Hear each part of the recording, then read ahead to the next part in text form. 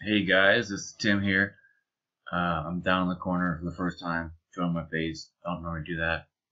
Don't even know how it's going to show up, but I'm just here to show you some some things about Final Draft that you may or may not know. Things that I learned and figured out either on my own or someone told me, and I thought it was cool. So just a couple tips, and this one will be based around the Elements menu. If you go into Format and you go to Elements, it's a great place to just change some things you may not like. So the first thing that I always do with any new script is change the default spacing, because I can't stand the giant spaces they put between scenes. So just as an example, I'll show you what it'll look like by default. So type in just random crap, house day, stuff here, and then new scene. And also, if you guys don't know, hopefully you do, you can hit enter anytime after anything, and it comes up with what you want to do next, which is one of my favorite things about this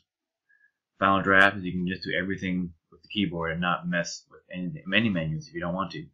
So I hit enter like this, and Elements pops up, and you hit S for scene and new scene, and I hit in exterior house, whatever. As you can see, there's a space here that, like, by default, it's like almost a double space, and that's always bugged me, because it's basically just wasting space, and you don't want to waste any space at all when you're writing a screenplay. So what do? You go to Format, and you go to Elements, then you go to Scene Heading, and you go to Paragraph, and you see how it says space before 2 right here. By default it's 2, but if you just change that to 1, you go like that. See how the spacing immediately changes, and so just like that, like you can do that right away, and then just write your script.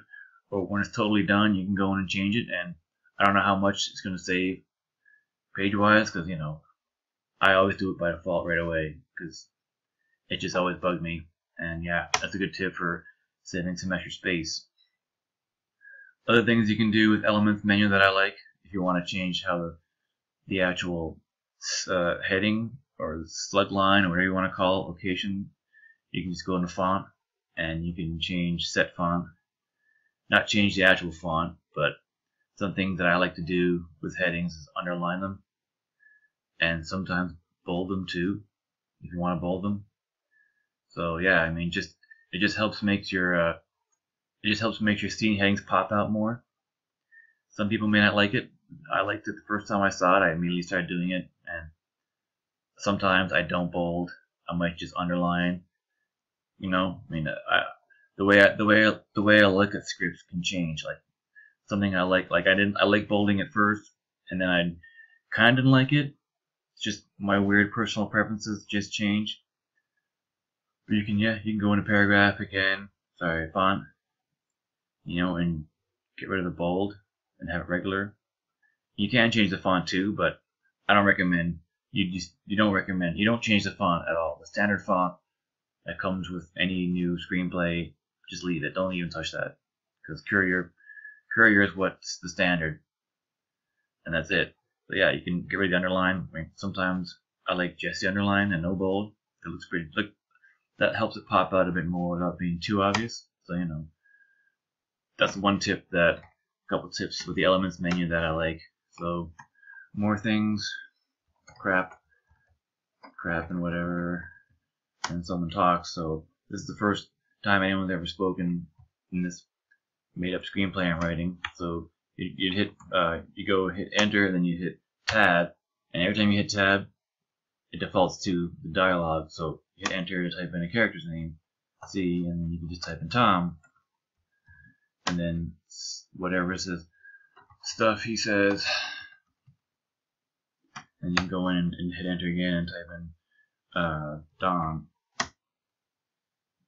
Fight me, whatever. I don't know. I'm just saying all this shit, but this is where so now that those names are in there, and those locations are in there, you can go back to Format and Elements, and then, no, wait, that's not the right place. It's another menu. Right, so that was in the Elements menu. You go to Document, and you go to Smart Type. And this is where all the names you just wrote in are already there, right? So These are the names I created. Extensions is nothing, that's just normal. I mean, these are your default extensions. No need to change those. Scene intros, same as that. But here are your locations as well. So if you had a bunch more, you could